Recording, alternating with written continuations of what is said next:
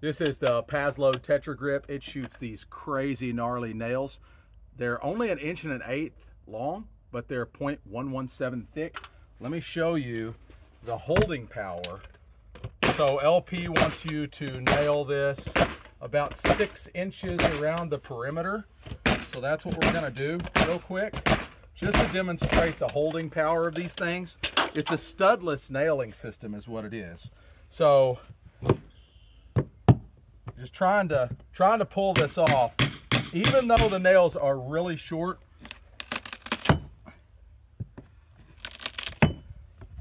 You see what's happening to our LP? Are you catching that? I mean, if you ever had a doubt in this system, that should negate it.